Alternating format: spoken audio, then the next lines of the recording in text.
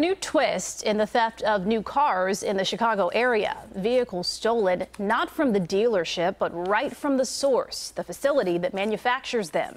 CBS 2's Suzanne Le Mignot has this original report. Sources say 10 new Ford Explorers, similar to the ones you see here, were stolen from this warehouse area and storage lot during the month of April. The storage lot is about a mile away from the Ford assembly plant here at 12600 South Torrance Avenue in Hegewisch. Sources say in one incident there were 3 employees on this lot, and they watched as 5 teenagers got into 5 SUVs and drove away. There was a security officer here, but the security officer was sleeping. A Ford spokesperson says the lot where the thefts took place is not Ford property. Ford says they are cooperating in the investigation.